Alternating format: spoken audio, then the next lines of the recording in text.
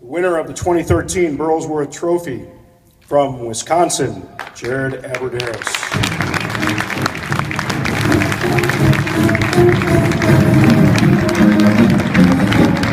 Three people that deserve it, among others that aren't here today, but either way, it was whoever got it, I was going to be happy for.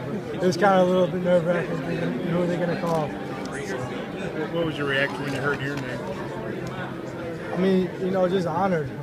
You just kind of think about the hard work that you put in through the years and to kind of bring you where you are today. And so all those memories come back, and you're definitely honored and blessed.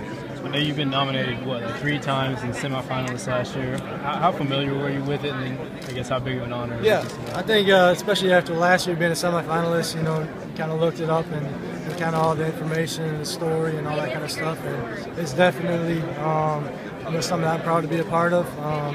Brandon Burlsworth, like they were talking about earlier, just a great guy and kind of set the standard for us.